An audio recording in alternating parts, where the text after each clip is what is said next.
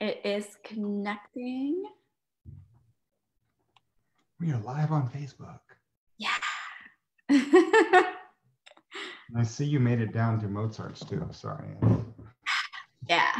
All right. Hello, everyone. Looks like we are live. So excited to be here. I'm just going to check on technology here to make sure that you guys can hear me and that we are good. Let's see. Yes, we are fantastic. Okay, we're good to go. So if you are here, let us know, #live. And if you are joining us on the replay, #replay. Today we are here. We're going to be talking about using LinkedIn for sales and why you should, as an entrepreneur, so you guys know this is a channel, this is a page. I talk about business all the time, especially launching and growing your business online. And yes, we are on Facebook. We're doing this interview on Facebook. And there are many platforms that you all as business owners need to know about, right? Your people, so you guys know my blueprint. So blueprint, the pillar number 2 is get to know who your people are and where they hang out. The thing is, your people are gonna like a specific place to hang out. And specifically, some of your people are gonna wanna hang out on LinkedIn, and LinkedIn is a really powerful medium for you to connect. And here on the show, I have this incredible man, Joshua Lee, who's gonna be sharing a lot more about LinkedIn and how to just LinkedIn sales one-on-one. And I'm really, really looking forward to it because I think it's a different way of talking about sales, and it's a different way about talking about technology that brings in the human component. So really, really looking forward to that. Quick introduction to all of you to the show. This is the Digital Titan Show, where we talk about how to take your business, how to launch and grow your business online. My name is Luz Gonzalez, and I am a digital business strategy coach, and super excited to be here. Also, happy Thanksgiving, y'all. Joshua is just coming back from LA, where he spent Thanksgiving with the family. Did you guys eat a lot of turkey? What's like your favorite Thanksgiving dish? So my dish is after Thanksgiving, okay? Just to be 100%. So I love all the stuff, but I've been doing this with my family. My grandmother taught it to me years and years ago. So after you've got so much turkey, you've got so much everything, leftovers, and after you've already stuffed yourself for Thanksgiving, so you really don't want to eat those leftovers. So I make what we call a turkey stuffing soup. So take all the turkey bones, you boil them for like 4 hours. So I wake up the next day after Thanksgiving super early, boiling the bones all day, making a broth, like making a bone broth. And then it's like you start adding any extra cornbread or stuffing into there. And then you're throwing vegetables and chopping them in. And then at the end, you throw the turkey in, and it kind of makes this amazing soup that it has all the flavors, but it's not the same as what you eat, and it gets rid of all the leftovers. So that's my favorite thing. #Thanksgiving soup. By the way, you're all invited over Joshua's house right after this interview. We're all gonna have leftovers. I make so much. This last time I was so used to my family being a big Southern family. We were out in LA that afterwards we left. They're like, we still have 4 quarts of soup. What are we supposed to do with this? I'm like, You sound like a Mexican family, like whenever we have a Mexican feast, because that's really what they are. They call it el recalentado. So you wake up the next morning and you just keep eating. So I want to say hello to everyone who is here. We have Hallie, Kamal, Jimmy, Alonso, Alejandro, Joshua is watching, Dan, Charlotte, Alvin. Hello, everyone. Hey, Alvin, good to have you here. And again, to everyone, happy Thanksgiving. I hope that you all had time to reflect on everything that we have to be grateful for. Also, happy start of December. We are only less than a month away from the end of the year and also the end of this decade. So get your vision boards ready, get your hearts ready, get ready, because it's the new decade. So before I jump in and start asking Joshua a bunch of questions about LinkedIn, I wanted to share a little bit more about his background. Because I know that when I learned more about your background, I was like, oh my God, this is amazing. So for you guys to know, if you're new, if you don't know Joshua before, oh my God, definitely someone to follow, someone to add on LinkedIn. So Joshua is an entrepreneur. He's a business owner, author, coach, marketeer, husband and father of 2 little ones. In 2003, he built his career in online marketing with clients such as MySpace. You guys remember MySpace? And Google, managing over 100 million in advertising spent and controlling over 35 trillion online impressions.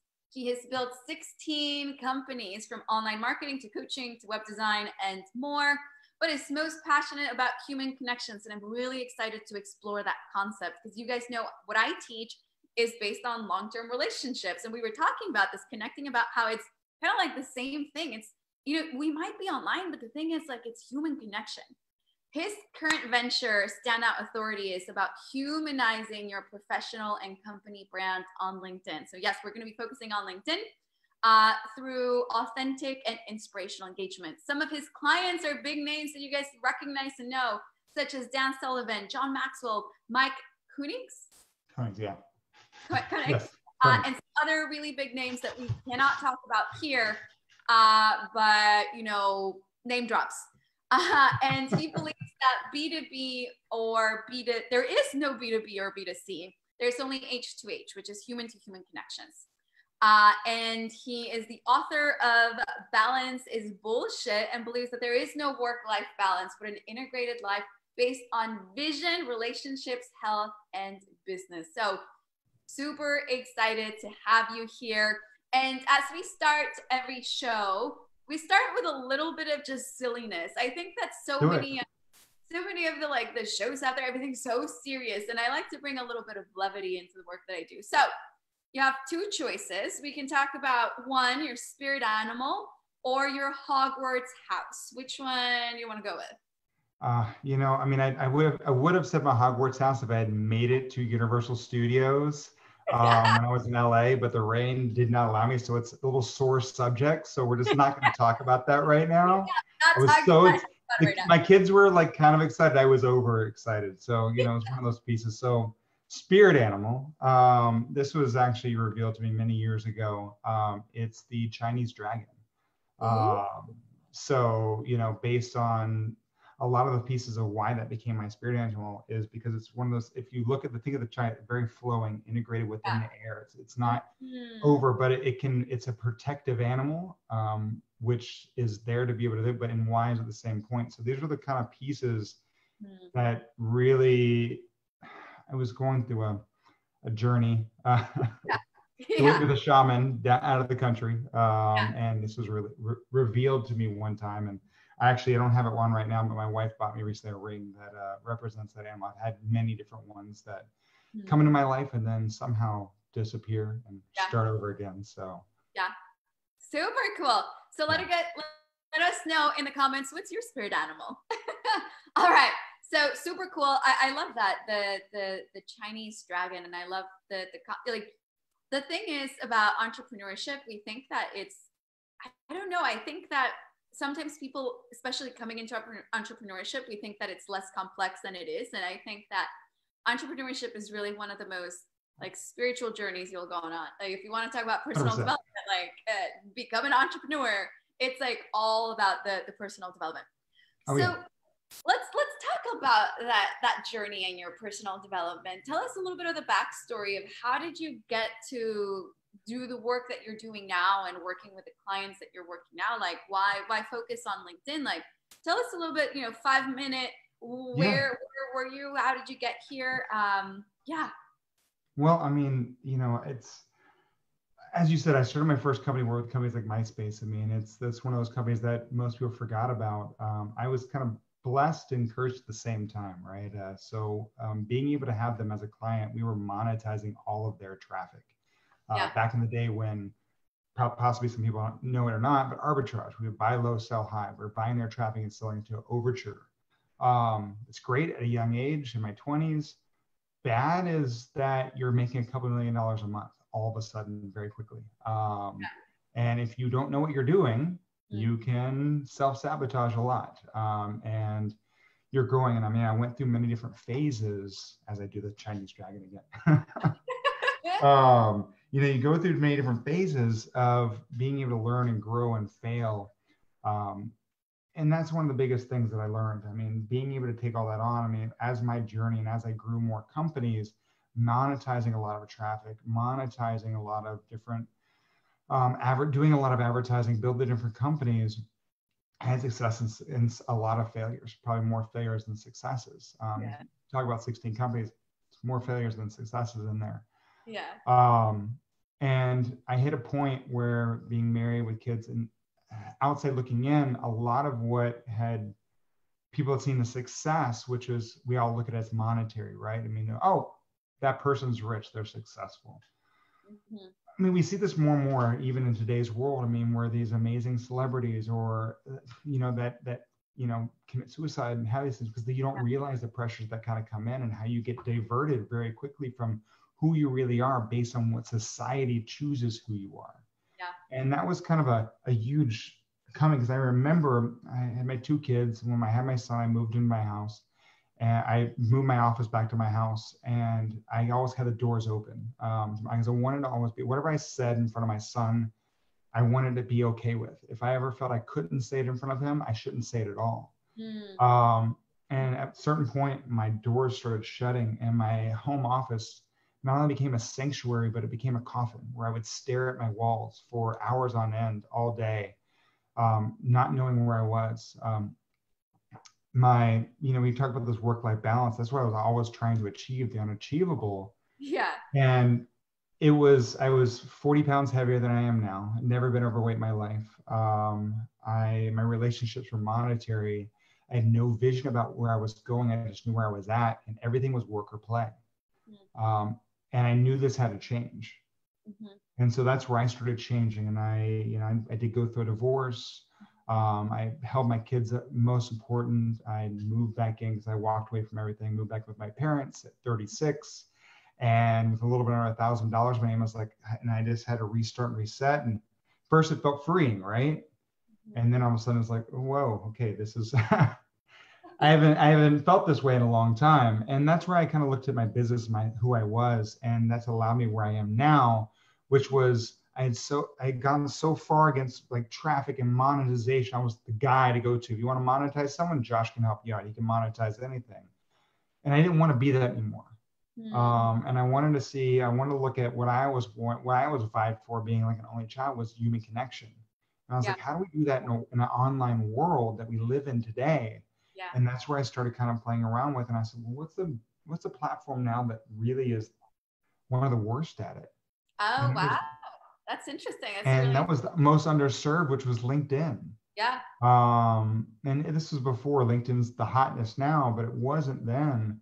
And being able to go in there where everyone was spamming and pitching and selling all the time, 24/7, and you're just like, oh God, this is, I don't want. And people would turn off their profiles. Like, how do we change the script? How do we flip this and make it better? And I started just going in and I looked at, things that my mother taught me growing up that most of our moms taught us growing up, which was treat others like you want to be treated, treat them as another human being, connect, engage, don't talk at people.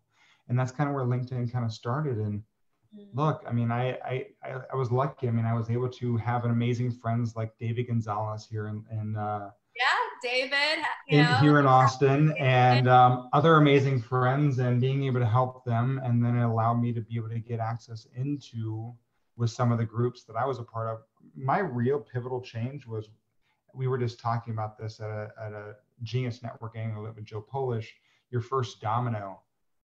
I'll say my first domino was Yannick Silver with Maverick 1000. It's a group of entrepreneurs. He believes that 1,000 entrepreneurs can change the world.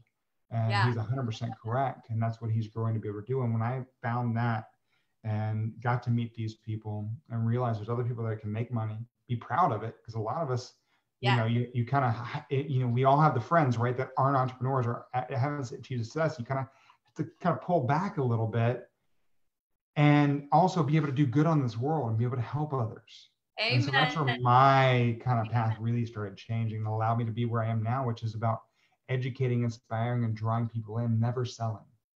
And LinkedIn just happens to be the vehicle. All I do with Stand Authority, we teach marketers how to be human online again. I think it's really interesting. And so for you guys that are watching, we have some topics that we definitely want to cover. And also this is a conversation. So it'll be flowing, and we'll definitely get to some, specific pointers. Real stuff.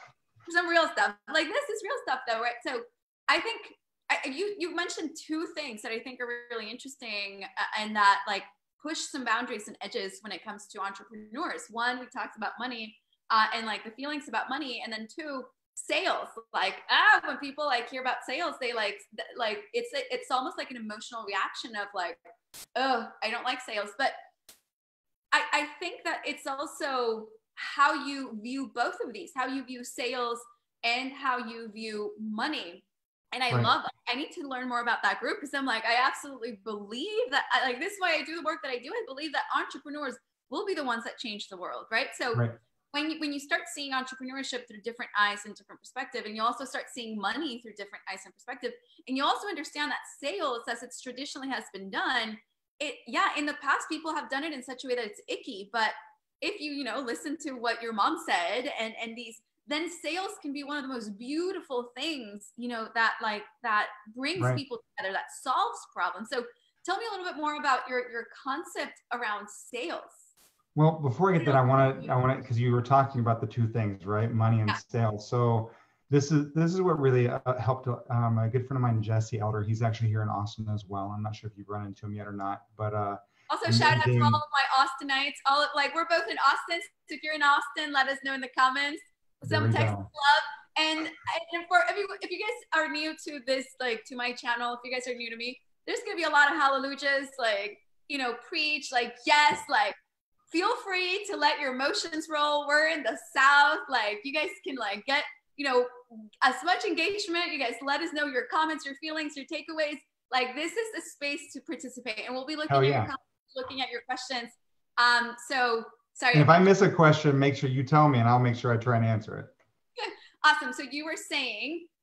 So money. Jesse taught me one thing. He looks at, and he teaches like, where does money come from? Yeah. And if I ask you that, where does money come from? Have you heard this before? No. Where do you think? Most people go in like from prayer, from hope, from hard work, from all the different things that most people go into. And I mean, I push everyone here before I give the answer to, give me your answer in the comments below. Where does money come from? So let us know in the comments, where does money come from? Your answer to where does money come from? The reason why I ask this is because most people have don't really understand the concept. And then I'm going to go into a little bit what the definition of social selling is going to make sense, because where money comes from is other people's bank accounts. Yeah. It doesn't come from trees. It doesn't. You can pray all the day, every day of the week. I mean, believe me, I have faith and I have vision. I believe in myself, but you have to convince another human being. And I mean, this is kind of what it's all about. People forget that money comes from other people's bank accounts. And can we if you are watching comments, like money comes from other people's bank accounts? So true. So true. And they're like, oh, hard work. No, I mean, you have to give hard work, but you have to understand where the end goal is.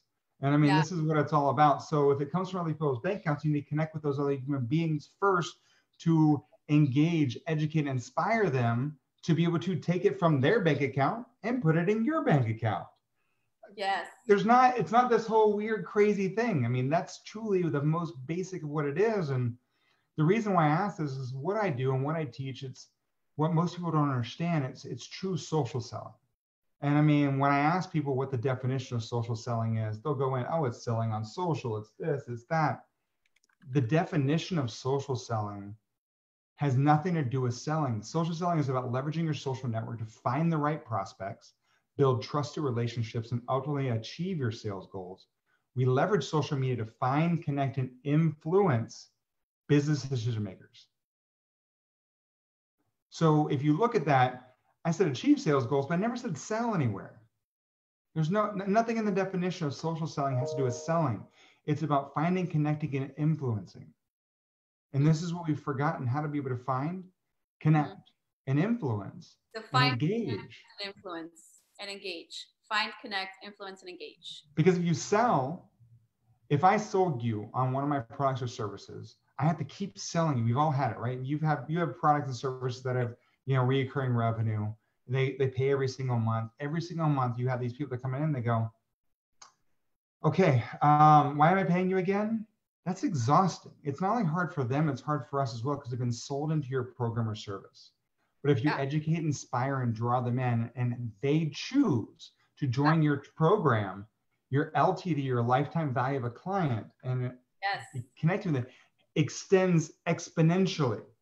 Because there was no convincing. They chose, they were educated enough because you took the time and effort to be able to do that. And they chose, they asked to be part of your program, not the other way around. And this is where we flip everything. And this is how I work. And I work with our clients to be able to help them be able to do this on, well, through the vehicle of LinkedIn. Because everything I teach, everything we go through, it's just how to be able to connect with other human beings. You can use them across platforms. Absolutely. Yeah, no, I love that. I love that, because I think what a lot of people are looking for, because, a lot of you that are watching this, you guys are entrepreneurs. You might be new to entrepreneurship. You might be wanting to leave, the 9-to-5, and you're doing entrepreneurship sort of on the side, or you've been entrepreneurs for many years. And I think what I hear often from entrepreneurs is like, I'm overwhelmed. There's like so much to do. There's so many places to be. And what Josh was sharing with us is really a formula. It's like 4 things that we can do where your people are. So you guys have to do that research. Where your people are, that is just going to create human connection. It's like the human to human connection that you're talking about. So it's definitely that this would work anywhere. So let's go. Yeah. And I was saying, and that's why we were talking about, understanding, right? Which platform. And this is the whole piece. Everybody goes, oh, all your clients are on Facebook. I've worked with people and, in their programs. No, it's not always the case. Some of your clients might be Twitter, some might be Instagram, LinkedIn. Yeah. That's why we're here today, to be able to say, look, here's why LinkedIn, if this is what it is. And I'll tell you exactly, well, you and I are go through a couple of things on what's going on LinkedIn, how to be able to connect and be able to figure out if it's right for you or not. And if it is, how to be able to draw in the people and be able to leverage a platform that has organic engagement, like circa Facebook 2008. Yeah, that's so powerful. So let's go ahead and follow up on that question. So why LinkedIn? Well, I look at LinkedIn with a lot of different things. It's a platform that most people do not know how to connect. As I said earlier, they're always selling, spamming. You get them all the time. You connect with someone 2 seconds later, like, hey, let me sell you something, and it's just like, holy crap. Can I get a handshake? And they're like, hey, Luz, I checked in with you, 3 times, 4 times 4, just like selling at you. But, I see that you're not interested in this thing. Like my profile says, I am no longer in, the technology world. I no longer am like a fintech startup person, but you still are trying to sell me something around like startup. You didn't even take the time to read what I do, or like, it was pretty obvious on my profile. So yeah, like I feel that sometimes the frustration of going to a place like LinkedIn, it's like, it can feel icky because like all the messages are just like a copy and paste message that was like sent to you as soon as you connected. You're like, do I really want to connect with you? Because you're just going to send me a copy and paste like a message that like serves no purpose, provides no value to me. So yeah. And that's why you can be a unicorn. You can be a butterfly on the platform if you actually treat other people the right way. And that's what we're going to be talking about today. Because first and foremost, the type of clients that are on there, the reason, most of the people that I work with have high-end products or services. On average, at minimum $3,000 to $5,000 a month, if not higher. So my clients have $50,000 a month products and services that they sell, and we help them engage and draw in the right clients. LinkedIn, there's over 650 million members on the platform now. That comparably to Facebook, yeah, I get it, it's about half, but there's more than 2 people joining every second on LinkedIn. So it's becoming a very hot platform. Fun fact, 41% of all millionaires use LinkedIn. So, if you're trying to connect with millionaires, good way to be able to jump on them. But that's the bigger thing. I look at, because I work with clients that have high-end products or services, we use LinkedIn because based a lot of times too, because of average salary. So do you know what the average salary of Twitter is right now? If you had a guess? For like a Twitter, someone who works at Twitter. An average user, what's the average salary across the board? Oh, got it. Not someone who works at Twitter, someone who No. Yeah. the users, like who we would be trying, the audience that we're trying to get access to. And I think this is a really interesting question, which is going to speak to you guys about what platforms you guys should be paying attention to. Twitter. I think Twitter, I don't know, like 80K? Well, so the last I checked, it was $58,000 a year. Oh, okay. Facebook is $61,000 a year. Now, just to give you an idea, the median household income in the United States is $64,000 a year. Yeah. So those are below median. Now, that doesn't mean that there's more people in the home, but if it was, you're talking about single family, people living in one, that's below the average median across the board. Yeah. Now, because we deal with a lot of I want people that have a higher disposable income too. Not only can I connect with them, they need to be able to buy my products or services. And the higher disposable income they have, the better opportunity they have to be able to do that. I'm not just speaking at an audience. Yes. So when you look at LinkedIn, as of, I think last month, the average income across LinkedIn was $118,000 a year. Yeah. That's a huge jump from 61 to 118. 118. And do you know the number for, so I had heard something very interesting that was similar for podcasting, that like the average podcast listener also was earning around 100K. So as you guys start talking about your platforms, where your people hang out and where the people, because we want you to make money. Like we want your business to make money. So to make money, you can't like show up in a place where people don't have any money to pay you and then be like, hey guys, I have this amazing product. And they go, that is amazing. I can't pay for it. Like, well, eventually you can work with those people or help them. And, you're going to have the ability to find, connect, influence and engage with them in other ways. And, LinkedIn is a great place if you are looking for a higher, just average for disposable income. That's going to be a good place for you to be looking for your people. And also, like, I assume I am correct to say that for B2B, it is a great place to be. That's the thing, right? I mean, and if you want to classify B2B, 80% of all B2B leads come from LinkedIn. 13% come from Twitter and 7% come from Facebook. So based on but remember, marketers like you and I, well, not like you and I, because we're different, but marketers really came up with B2B and B2C. It wasn't a thing. Up until about 20 years ago, they came up with this. We're like, oh, well, if we separate out, now we can actually diversify ad spends and be able to get more money and people to spend more money because, we got to spend. Now we're not just spending one stream of spend. Now we have to spend here and spend here. So it was an ability for us to be able to make more money. But every company is run by another human being. And as marketers, we've been taught over these years, we talk at people. Yeah. And that's not what we do. Yeah. You and I are having a conversation. We forgot how to talk with people on LinkedIn, where we're writing copy, when we're writing email copy, when we're writing, whatever copy we're writing, it's always talking at someone, not with someone. Yeah. So you have to be able to change to, not what can I sell you, but how can I help you? Mm-hmm. So these are the biggest things, how else can I add value? Asking rather than telling. That's what so many people are going and doing. They're telling it, but we forget to ask the question in the beginning. So I have a question. Like jumping into the weeds of like how to, right? Like, so, all right. So let's stop talking at people. And I think this is probably going to be across platforms, probably a good idea. Let's stop talking at people and start asking and engaging and having conversations. So what are some of the best ways that you've seen on LinkedIn to engage with those conversations? So one is through like actual messages that you send to people. The other one is through your content. I want this to be like a very real conversation. I think and I'd love your thoughts. I think that LinkedIn still, they haven't dropped the ball totally because they're sort of working on it, but like LinkedIn groups just does not compare to Facebook groups. Correct. They're working on it. I know that like it's something that people have been like talking about for forever and they sort of have it, but what are all the ways on LinkedIn that you can have these interactions and provide value and have conversations, what's the best way to do so?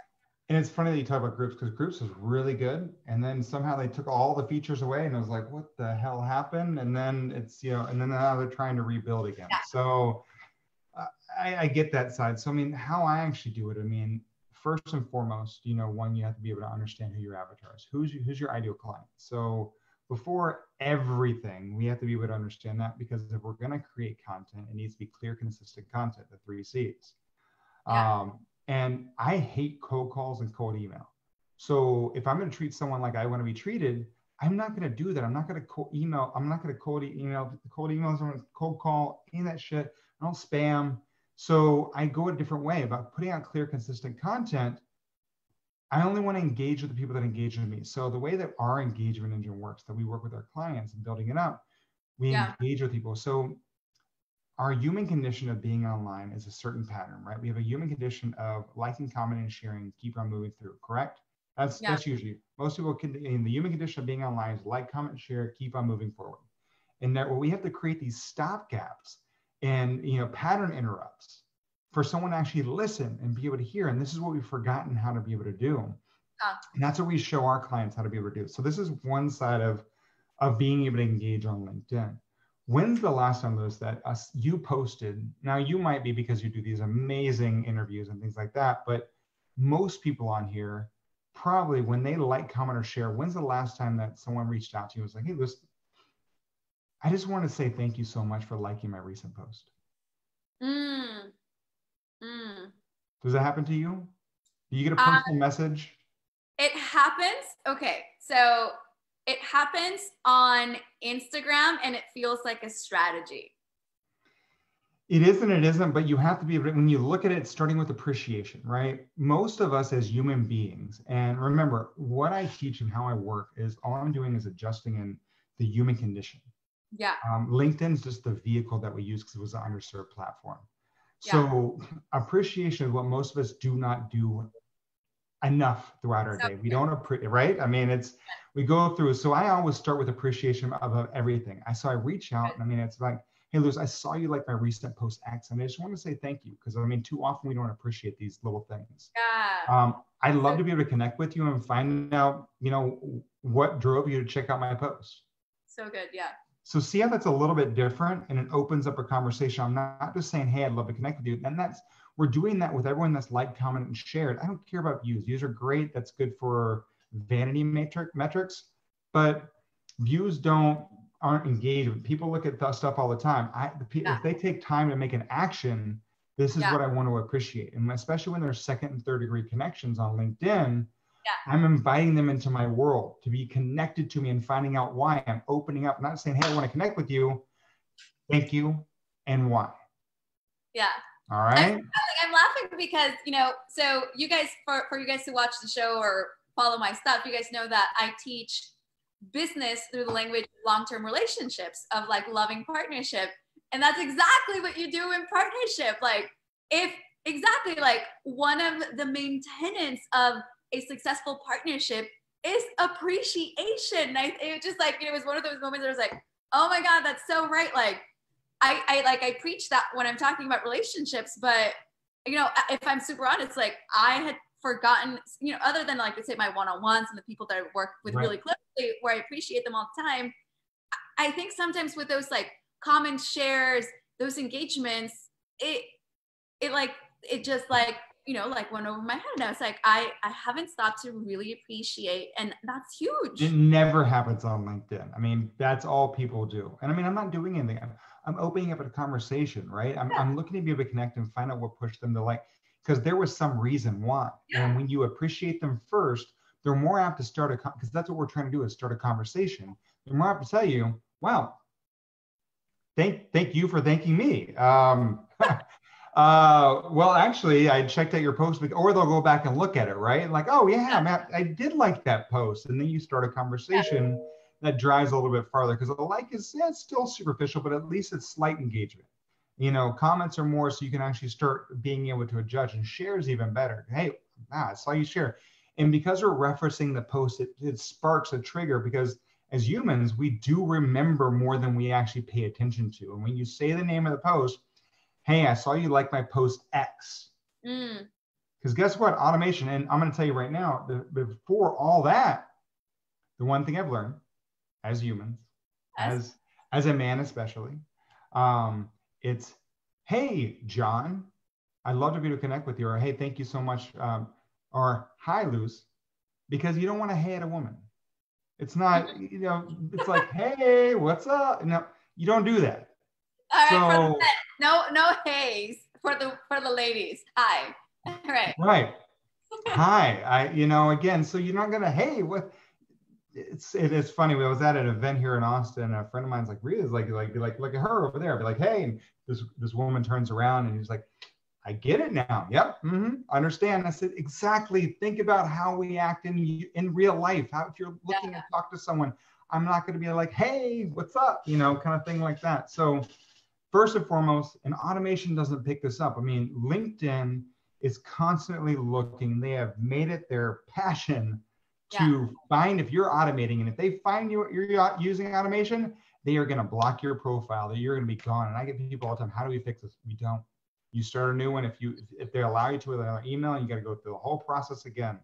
Yeah. So we have, like with my agency, we have real human beings either teaching or doing it for the people, our influencers that we work with, and being able to go in, hi, hey, I like your post X. Being able to have these real human conversations, because when someone responds, automation won't always know how to respond to that. A human being will. I mean, we've had conversations where someone goes in, I mean, case in point, someone had mentioned, this was about a month and a half ago, I just want to, the response was to one of the influencers I work with, you won't ever know how you changed my life today. I was at an end and I was going to take my life, but by you appreciating and something so small, and I took it as insignificant, you've given me new hope and new faith in this world. And I promise that I will take that on and keep pushing it forward from here on for the rest of my life. Wow. And I mean, these messages, when you just create space for someone, because that's what we've forgotten, especially as influencers, as marketers, we don't create space, not only for ourselves to be heard, but for them to be heard as well. That's what we're doing. That's so good. It reminds me of a moment. I went to a like a marketers event, and the person who was leading this event, he was talking to people. You guys are here because you understand that we business and engaging with your customers, your clients, your people, your tribe. It in today's world, it is a component of online and offline. Now, when we're talking about online, what can happen, and I've seen it happen for me, and I know that it happens for many of these online entrepreneurs, there's almost like a dehumanizing of the the dehumanizing of the comment, the dehumanizing of like the engagement, forgetting that there's a real human being behind that engagement. And so he said, some of you guys feel so, like down on yourselves because you only have 100 followers. You only have 100 students.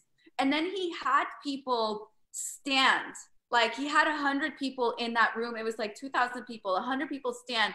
And when I saw that, it was like, oh my God, can we please remember these are very real human beings behind an online profile, whatever, like they're real human beings. And so I think it's so powerful what you're talking about in terms of just like how we engage with people in ways that we haven't. I think I don't think people like meant to, but it's just like this online world. And so let's not forget, like none of us forget that there are very real human beings behind that profile. And that's what it's about, right? I mean, it's not about a numbers game. I mean, I'll go through and people go, well, how do you get rid of all these spammers? Like, so if someone pitches me, they're deleted. If they cold pitch me, they're out. I'm not here to, this creates more noise in a world that's already noisy. Ooh, you know, so how do we actually defeat the noise? Well, I'm already We're conditioning, changing the human condition of online. When I appreciate someone for like, comment, sharing, guess what they do more of? They like, comment, and share, which allows me to connect with more people. That allows me to educate more people. That allows me to draw more people in. So we're teaching them and helping them, and we're showing them how they should act. And That's so that's the start of it, right? So that's one side of it. I mean, our engagement goes through multiple different things, from appreciation to compliment to qualifying question, and then to add value. And at that point in time, they're allowed to go in. And if, let's say, you're adding value and someone responds back to your a qualifying question, let's say you don't have a sales team or you don't have a lead page or something like that. Yeah. We take them through and I'll be like, hey, that's an amazing response. Would you mind jumping on a call with me for like 10, 15 minutes real quick and just tell me more about that? Now, because we haven't sold, we haven't talked about anything, we've only appreciated, complimented, and asked questions about who they are. And now we're asking to find out more. When two people get on a phone or a video call or whatever it might be today, and I allow someone to talk, and they're done talking, and when we were asking the right questions, what do two people that have never met before, one person just finished telling you about themselves, what do they naturally do after that? They're going to ask you, what about you? Holy crap. Amazing, right? So now all these walls and barriers that we put up about being sold are now been knocked down, and someone's invited us into their world. They're listening now. Yeah. And now we can tell them what we do, not sell them. Yeah. We can actually tell them what we do because we don't have to sell anymore. Yeah. Now we can educate, inspire, and draw them in based on what we just heard, what we learned about them, and have a real conversation. It's what I call the couch, the door to the couch mentality. So we've all heard, we've been doing sales for a long time. It's the sell me this pen thing, right? Yeah. It's been around for like 30 years. If I knocked on your door, like old school door-to-door salesman, said, hey, my name's Josh. I want to tell you, you're closing the door on me before I can even have half my, but if you and I are hanging out, we're sitting on the couch, I'm like, girl, you got to check this out. This pen is amazing. That's pretty much because we have some kind of emotional connection because I took the time for us to get to know each other.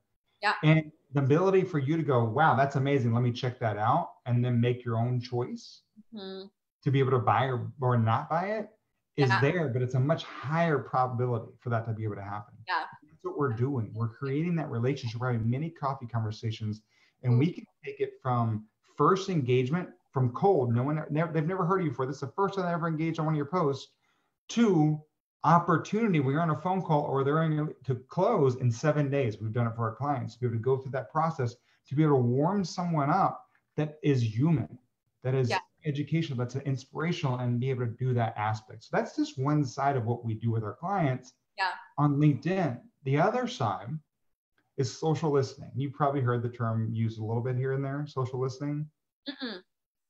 So social listening is taking the time out to actually listen to your clients and see. We live in a world where everyone's posting. If you take 2 seconds out to listen, and this is, again, you have to know who your avatar is, who your ideal client is first to be able to find them. LinkedIn makes it really easy. There's this thing called Sales Navigator. It's $80 a month. And this is kind of where that definitive defining moment happens. If you can't afford $80 a month to be able to make one sale, LinkedIn's not the platform for you anyway. That's an easy thing. If it's $80 a month is too much for you to spend to get one sale, because if you're selling widgets at $100 or less, it's not your platform. Yeah. It really isn't. But if you're looking, but if you can be able to do that, Sales Navigator is not just a marketing platform, it's their built-in CRM. It's actually a social listening piece that we do. It's amazing. It shows you when you can define who you are and then go in and say, all right, these are the people that post in the last 30 days. Why does everyone post online? Everyone, I don't care who you are. What's the main, most core, most visceral reason why everyone in this world posts online? Connection. Engagement. The most visceral, and first and foremost, that most of us forget, because some people go, oh, for sales, for advocacy, for this, for that, is to get a like. They want that hit of dopamine every single time they get that like. I don't care who you are. First and foremost, above all else, they want to get a like, because that gives them that engagement. That gives them that hit of dopamine that we all love to get. Yeah. It goes, oh my God, someone liked what I said. Likes me. Yeah. Yeah. So when's the last time that we do this for anyone else? So if I want to go in and get my clients, LinkedIn, average engagement on LinkedIn is under 1%. Now, I'll tell you, my clients get anywhere from 6 to 10% average engagement on organically on all their posts. Because we're going through these different processes, because if you post something, let's say you're my ideal client, first, what I'm going to do is I'm going to see that you post, I'm going to reach out. I'm going to like your post. I might be one of the few. I'm going to comment. I probably might be one of the first people to comment on your post, depending on how much you're using LinkedIn. And I'm going to reach out and go, Luis, hey, you know what? I just wanted to reach out and connect with you because I appreciate that recent post you did. And I'd love to be able to find out more because I found a lot of value in it. That's a much more human connection. I've liked a comment and then I reached out to, as I told you, we always start with appreciation. Yeah. So it's either appreciating people that engage on our content or engaging on someone else's content and reaching out to appreciate them for posting. It all starts with appreciation. So when you start this funnel, you have two sides of it and it's going down. And it's all starts with appreciation going into, and then you're going in through compliment, qualifying question, and then being able to start the conversation from there. The appreciation funnel. And I hope you guys, after this is done, I hope you guys save this video and keep coming back to it and taking notes, because there has been so much gold, so much good stuff that has been covered. So I have a more of a logistical question, right? So we talked a lot of. Yeah, no, I think it's been great. So suppose for someone, we have a lot of, in this channel, we have a lot of solopreneurs, like we have a lot of small business owners who when, and I'll talk about my experience. So I think I didn't use Sales Navigator. I used, there's like 3 different options. I used like one of the ones I clearly you pay for to be able to see who's viewed your profile, things like that. Yeah, like what are the 3 options? Do you remember what the you have options? Career, you have sales, and then you have executive. I mean, got it. Okay. Your recruiter. Got it. And so the one that you're recommending is the sales one. Sales Navigator, right? Yeah, it's $80 a month. It allows you to be able to get their built-in CRM system. Got it. And so what are some of the best practices that you would recommend for people in how they should think about and why they should use Sales Navigator, or how to use Sales Navigator, any sort of like inside knowledge or like that they should know about how to get the most from it? Well, I mean, it's amazing. It allows you to be able to go through and be able to really select across different borders on who your clients are, where they're posting. I love what it shows, who's posted in the last 30 days, right? Because this allows me to listen. At the same time, if there's influencers, so there's different posting. I talked about clear, consistent content. Yeah. So I believe in the 10-20-70 rule. Have you heard of this rule before? No. So the 10-20-70 rule is 10% personal, especially on LinkedIn, because look, it's not Facebook. You don't even know about my you don't need to see when my kids are going to school, but people connect with other people. So if you think that you only can talk about your business, about your work and what you do, and never talk about you as a human being, you're missing out. People have that engagement. That's the couch, the door to the couch mentality. Yeah. How do we actually build that? So posting 10% of your posts need to be about you, who you are, what you like, what you do, things of that nature as a human being, not as an entrepreneur. 20% company, because look, we've all seen that person in the room that's always talking about themselves, like, oh God, there's Josh again. That dude only talks about LinkedIn. It's exhausting. I need to avoid him at all costs. We don't want to be those people. Yeah. You still have to talk about your company. So 20% of your posts are all about your company. Yeah. Great. 70 is other that adds value to your audience. If you know your audience and who they like, what they follow, educate them. Be an aggregator of content. Very similar how how you're bringing in other people like myself to be able to add value. But it doesn't have to be just this. It can be their articles. It can be their content. It can be the shares. Because this one not only allows you to be able to get access to their audience as well, because you're able to share and appreciate. Wow, I saw this amazing post from, whoever it might be. Let's say Joe Polish or Dan Sullivan or Tony Robbins, whatever it might be. Yeah. I just want to share. We're starting with appreciation. Man, check it out because I got this value from it. Now you're going to access more audience that brings those second, third degree connections in. And if you're the person that educates someone on the issues and they finally go, wow, I had that problem, I need to solve it, they're going to go to you for the solution. Even though it wasn't your content, you're the one that provided value. We want them to go in like Yahoo back in the day, whereas an aggregator of content, we went there every single day to find out, to make sure we go in and see it. I want people to go to you every single day to see, oh my God, what are they going to post today? Yeah. To really add value to my life. Yeah. That's really good. The 10, 20, 70. It's much easier to create content that way because you're only worrying about the 30%. The 70, you're just gathering. And Sales Navigator allows you to be able to do that because you can actually go in and tag your influencers and different people like that. And it'll show you what their posts are on one feed outside of LinkedIn. So you can go, wow, this is great. I want to share this. That's so good. So good. I love that. The 10, 20, 70 rule. I hope you guys are writing it down. I hope you guys are taking notes. I hope you guys are busy with your notebooks. I know that I've been taking some notes. I'm like, oh, this is good. I'm trying to give as much as I can. You absolutely are. So I have a follow-up question in terms of the people that might feel, so this is like a good problem that you would have at this point. So suppose you're engaging, you're having a lot of conversations with people, you're providing a lot of value, and then you have a lot of people talking to you.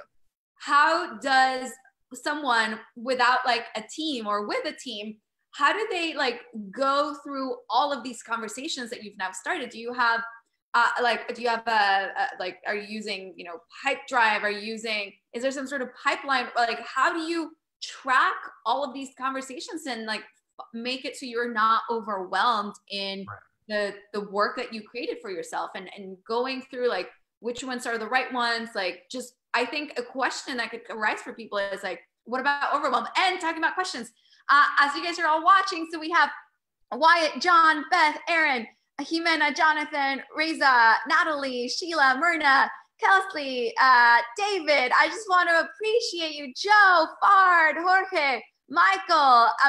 We are appreciating you guys talking about appreciation. We're so glad that you guys are here.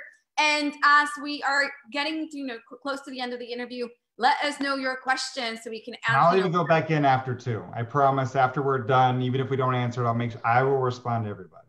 Awesome. So share your questions in the comments. Let us know if you're here live, or let us know if you're on the replay, but share your questions. So talking about overwhelmed messaging, too many people, too many conversations, it's a really good thing. But so any tools, hacks, resources for how do you do it? Yeah, there's a lot of different things that you can go through and do. As I tell anyone, if you're spending more than an hour a day on LinkedIn, you're stepping out of your zone of genius. And this is the biggest problem with most entrepreneurs. They try and wear too many hats. Like they got to take it on. You have to understand what an hour of your time is worth before you can, if you're spending an hour of your time, or could you be hiring someone else to be able to do this for you and be able to manage it?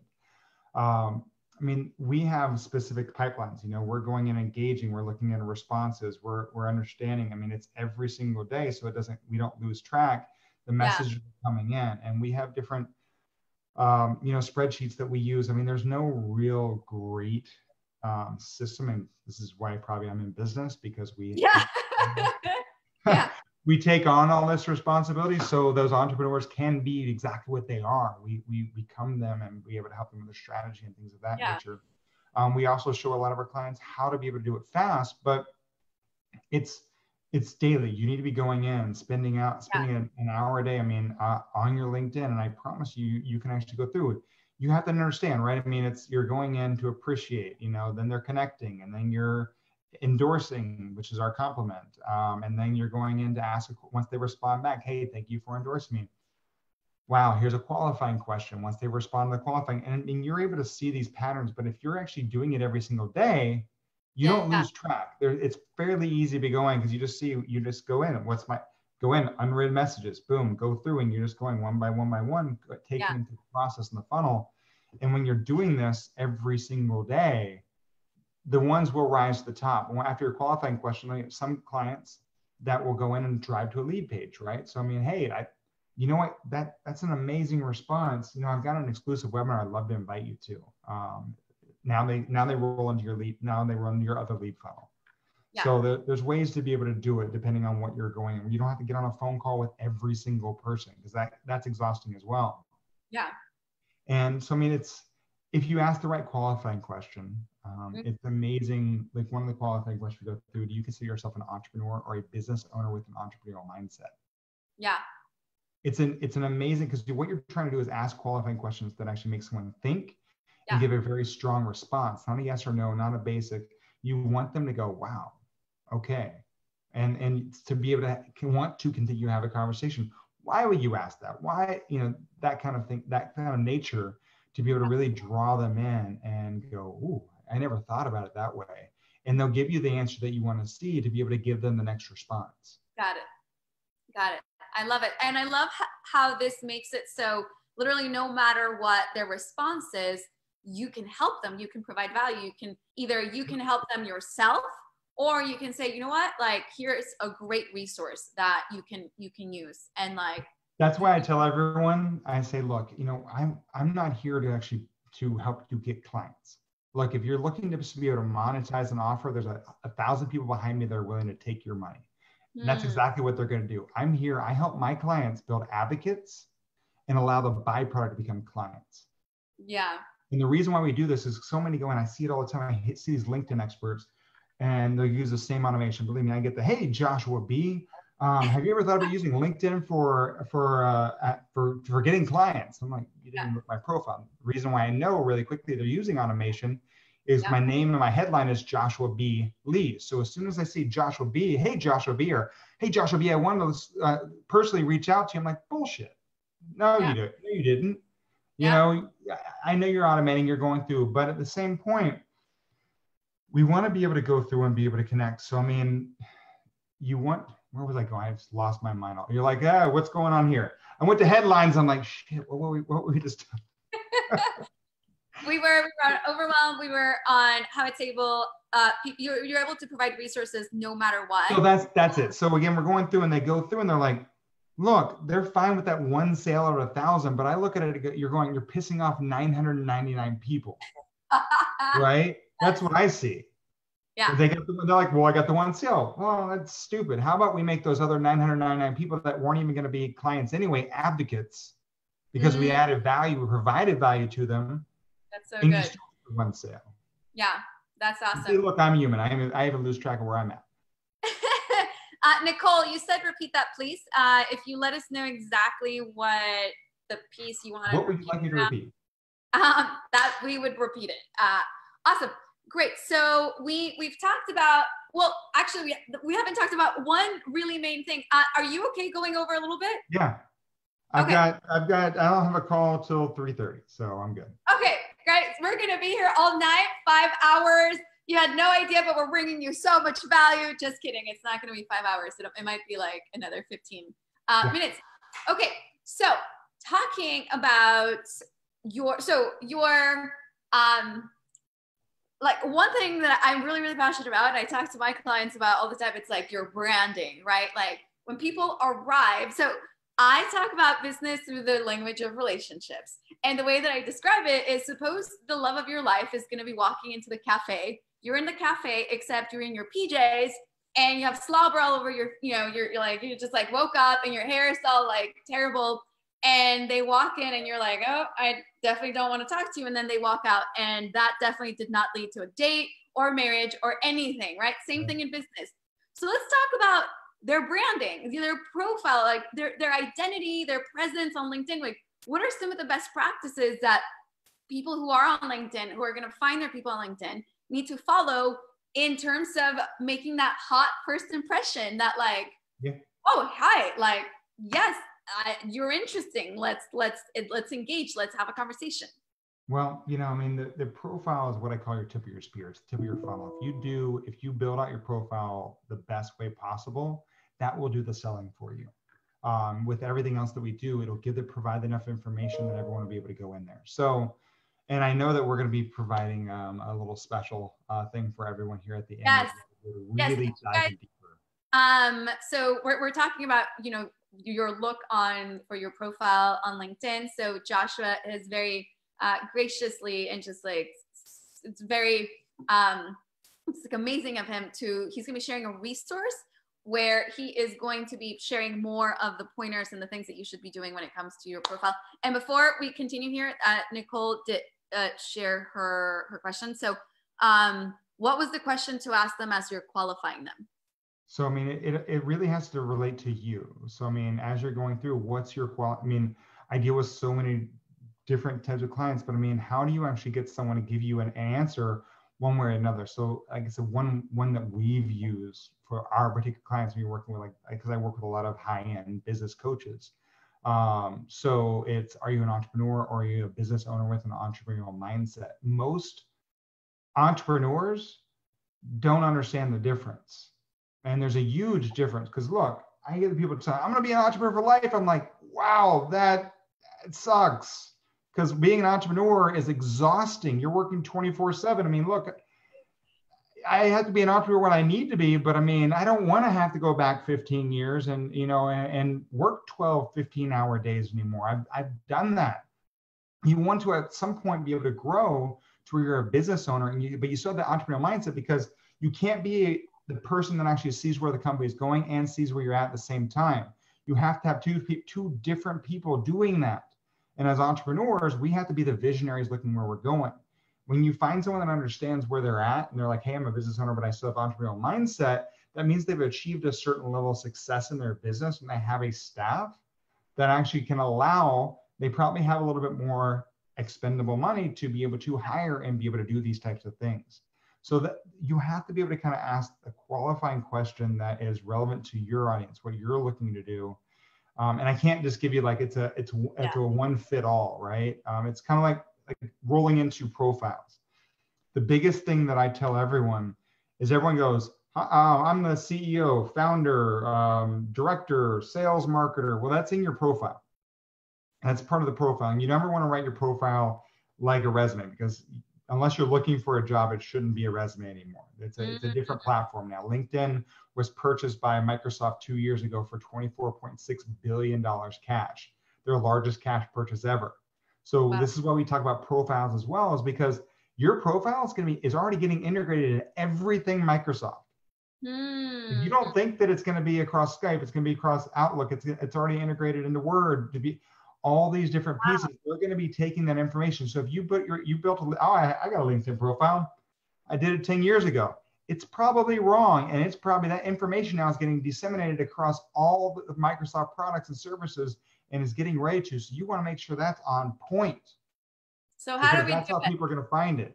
How do you make it on point? And by the way, if you guys want that resource where he shares more information, type rock my profile in the comments, and we'll make sure to reach out to let you know how to access this freebie, where he's going to share more about how to rock your profile. So tell us. We'll go through a couple different pieces, but the first and foremost is your title. Because first, people see your picture, right? So they're searching, whatever they might be searching for. And they're going to see your picture. So look, it's saying, like, you stand on that whiteboard, fine, have a white background. It's not our Instagram, it's not our Twitter, it's not our Facebook. They don't need to see us, at the lake or, wherever it is. It has to be professional. But if you don't wear a 3-piece suit, or you don't wear one on there. I mean, you're not going to see me in a suit on LinkedIn, because that's going to be incongruent of who I am. Always be you 100% of the time. It's so much easier than trying to be different people. You don't have as I talk in my book, right? You don't have a business life and a personal life, right? You have one life. Because if you had 2 different personalities, you'd be locked up in an insane asylum. You have one life. You have to live it that way. So online, offline, be that person. It's easier. Yeah. So, like with your title, what I tell people is, I help X to achieve Y so they can do Z. Mm-hmm. So I'll say that again. I help X. X is who you help to achieve Y. This is what you do. And then I help X to achieve Y so they can do Z. And then Z, so they can. This is why people buy. So it's who you help, what you do to help them, and what they get in the end. Because that's why people buy a Z. I help X to achieve Y so they can do Z. That's what your headline should be. Because it's client facing forward. Once they go in, like, oh my God, that they're self-identifying. I am that person. Wow, I need that. Oh my God, I would love to do that. Yes. So good. So good. This is, guys, if you are selling on any other platforms, and if you want to build a tribe, if you want to bring in people on any other platform, this format, this like I help people with X problem to do, I help this specific group of people with this specific problem to get these results. That is something that needs to be within your 5 seconds. It's called the grunt test. You have 5 seconds to either make it or not make it. So that needs to be clear on any place where your business has a presence. Right. And people buy with emotions, make decisions on emotions. They don't, if you can't evoke an emotion within that too, that's why the Z is there, because that's what you're trying to evoke emotion. I mean, it's the whole thing, right? If I held a $1 bill and a $100 bill, technically the piece of paper is worth the same. It's the same, printed on the same paper.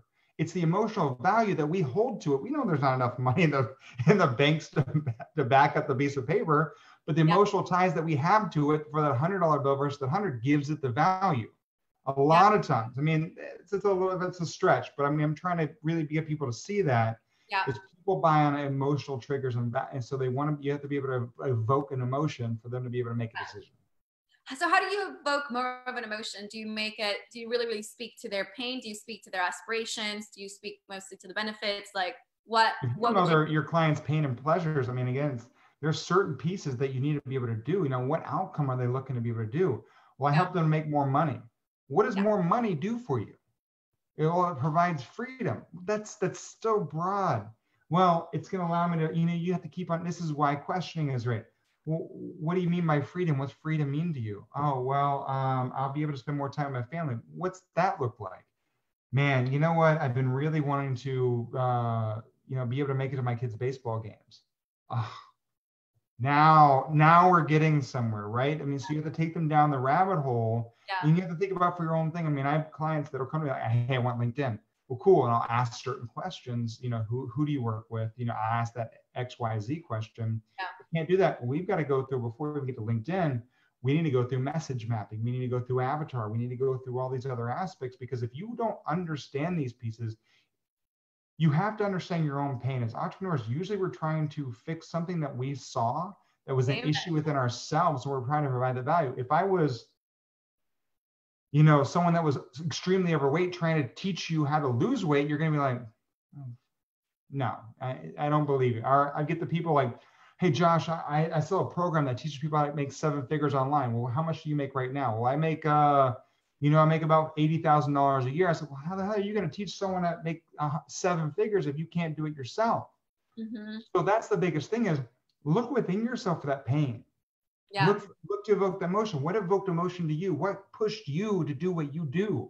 Because if you know what pushed you first, you're then going to be able to relate. This is why storytelling is so important. Storytelling is so important, which a little segue. Tomorrow in my Facebook group, if you haven't already joined, we're talking about storytelling for business. So you want to make sure to join, because storytelling is so important.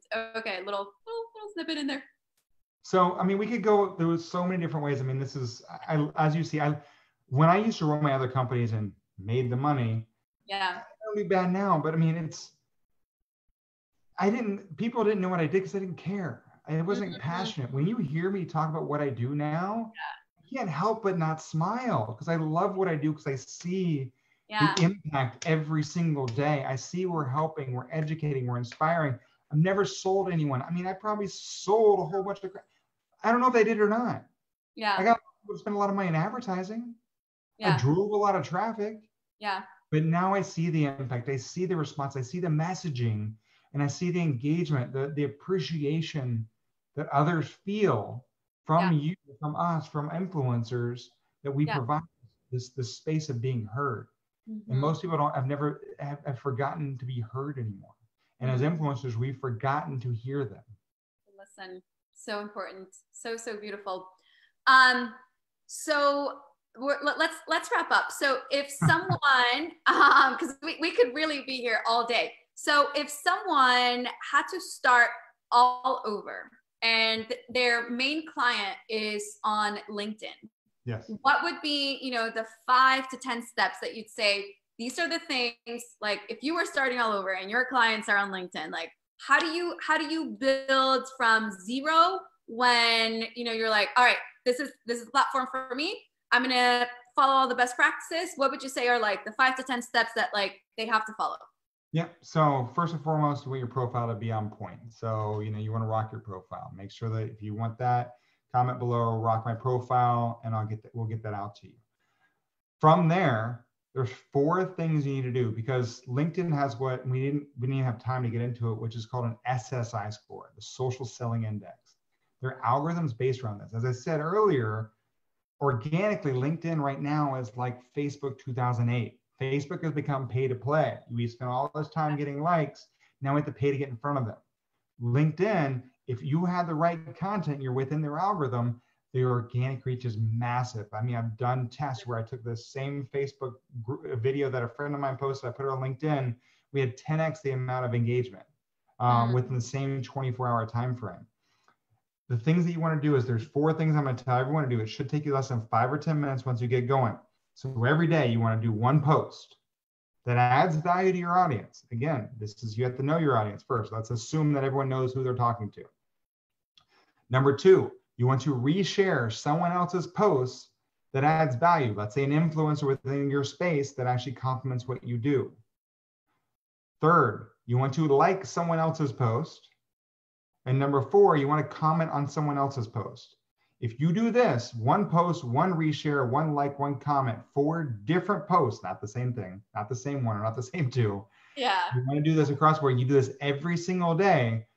The SSI score goes 0 to 100. All right. And to be able to get organic reach, most organic reach, you have to be over 70. And I'm happy to be able to, these are the things. If you know your SSI score, you can post it below as well. And I can give you a couple tips. I can give you a couple tips on how to be able to go. But I guarantee you, within 30 days or less, you will be over 70 within the organic algorithm. And this will start drawing in more organic content. And it goes, oh, they're doing what we want. Remember, I told you they want you to act appropriately on the platform. They will reward you for doing that.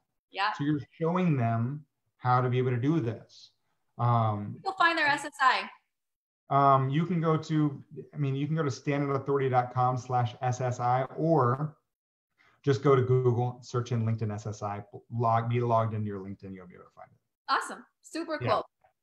Yeah. So those are the things. If you do that every single day, 1 post, 1 share, 1 comment, 1 like every single day, you will get within over 70, and then you'll start seeing more again. And 2, you're engaging more. I mean, Gary Vee, who's a very big proponent of LinkedIn as well, he calls it his $1.60, right? He goes in and everyone has their 2 cents. And he goes, you should post, you should comment on 80 people's posts every single day. I'm going to tell you right now, that sounds exhausting. Yeah. To go in and comment on 80 different posts every single day. It's great. Gary has done amazing things in his world. I think that's a little too much. I mean, we're a little bit more active, right? We're engaging with people. If we're posting clear, kind of engaging with people, and then social listening and engaging on the people's content that we really want to engage with, and taking time out to be able to do those 2 things, and then starting a conversation with that is much better, much faster, and much more opportunity. So what about content sharing on multiple platforms? So suppose you did a post on, so here's something that I find to be a problem with LinkedIn is I'll have this really amazing moving post on Facebook, and I'm like, I can get a 10th of that, the length of the post, on LinkedIn. So what I've been doing, my little hack has been I put it on Medium, and then I take that 1/10 of it, share it on LinkedIn, and then lead them either to Facebook or lead them to Medium. And thoughts, hacks around. So here's the whole thing. If you do that, they're seeing you're drawing off platform with any platform, even on Facebook, down to YouTube. I mean, they see you're drawing off platform. They're not going to, they want to be natively posting and engaging on their platform. You need to be uploading videos natively. So here's the bigger thing. People go to Facebook to be able to lose themselves in someone else's life. Yeah. We go to be able to step out our own lives to be able to live someone else's life. Our quote unquote best life, the 10% of happiness that we share on Facebook, outside of the other 90% that we don't. Yeah. Everyone looks like they have an amazing life half the time. On LinkedIn, people are either going to make a decision or get information to make a decision.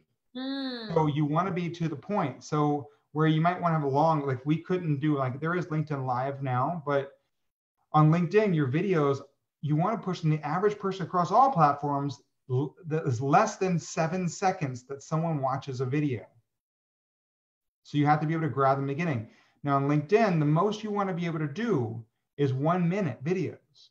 You want to be able to provide information and value and evoke an emotion within a minute time frame, because they're looking to go in and they're looking to be able to go through. If you take too long, they're never going to get to your CTA or what the end value. So you have to be able to give them in bite-sized information they're able to consume, because they're not there to go spend 5 minutes on a post to go read it. Now, if you want to be able to share that, LinkedIn articles publishing is amazing. They spend tons of money on there, and the engagement, the notification. Look, I mean, you and I could go through. I share articles. I share daily on how to be able to use LinkedIn best. If you follow me on LinkedIn, look for Joshua B. Lee and follow me there. Connect with me. Tell them that you and I talk. You saw me on Facebook. I share articles. I share daily things. How do you do it? I mean, on posting, on articles, on everything, on videos. I try and share as much information as possible. I mean, I want to be able to give it all, but I mean, that's the best way to really be able to find it. Absolutely. And especially if you got this amazing post. So with some of our clients, they have weekly emails. Well, what we took those exact weekly long emails, and then we posted them in an article, which then all your people that are following you get notified. Hey, Josh just posted a new article. You want to check it out? That's a lot easier. I don't have to notify them. Articles. I didn't even know that existed. And because it's Google, because it's LinkedIn, because it's Microsoft, Google indexes it better than it would be on your own blog. Wow, that's okay. So the SEO aspects of it are amazing. That's amazing. That is definitely something I had never heard about. I didn't even know that LinkedIn articles existed. So that was awesome. I mean, we're seeing right now with some of our clients, we're getting anywhere from 50 to 70%. So there's less traffic and noise, but the engagement levels are between 50 to 70% engagement rates on their articles. So like you might get 100 likes out of 120 views. Yeah. Now, here's the thing, though. The people that are going in and reading or commenting, going through, I'd rather have that. I don't care about 50,000 views. Those people are just viewers. They're voyeurs, right? We want people that are really taking the time out to be able to do that. Yeah.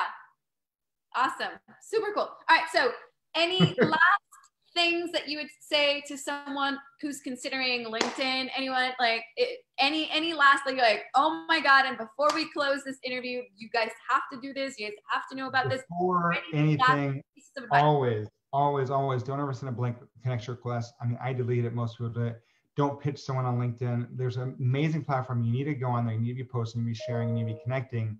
But if you're going to reach out to connect with someone, make it real, make it authentic, and put a message on there of why you're connecting. And then overall, authenticity has been played out by marketers. They go, oh, I've had a hard life. I'm now living in my car. You don't realize it's a Tesla, but I am living in my car. And it's like, so real and raw is better than authentic. I hate to say it right now, but real and raw. You all have cell phones. Take it out. If you have a thought, make a quick video, share it right then. Overproduction shows that you're about to pitch someone. We instantly understand different trends of like, oh, there's bumpers, there's this or that. I'm probably gonna get pitched at the end of this. I'm gonna move forward. Unless you're a massive influencer, you can't do that. So real and raw beats it every single day of the week. All right, so real and raw. I hope you guys join me in thanking Joshua. This was incredible. There were so many things that I appreciated about Joshua from the beginning. What he said was, look, what I want to do is I just want to go in there and provide massive value. I just want to go in there and really serve this community. And so I really want to acknowledge you and recognize you for that. Like, I really felt that from the beginning, the way that you just gave so much value, so much content, so many strategies.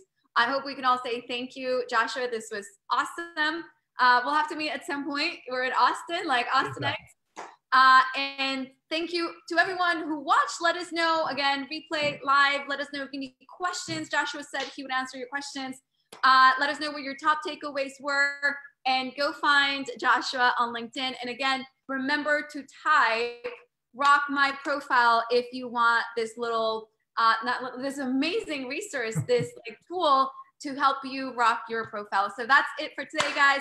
Tomorrow I do have an interview about storytelling for business in my Facebook group. And then on Friday, we have another interview about creating offers, offers that are sexy. And, everything in our channel is sexy because we talk about relationships. It's all about language of love. So make sure to join the Facebook group. To follow more of this, you can find Joshua anywhere. Where can they find you? So here Look they for can me find anywhere. It's usually Joshua B. Lee. Or the Joshua B. Lee on Facebook, Twitter, Instagram, all those aspects. And then Joshua B. Lee on LinkedIn. So awesome. I try and keep it easy. And Carlos, thank you so much. He says this content is amazing. Love this information. So again, we appreciate you all so much. Sending you all so much love. And I will catch you guys again for the next interview, for the next show. See you all. Bye.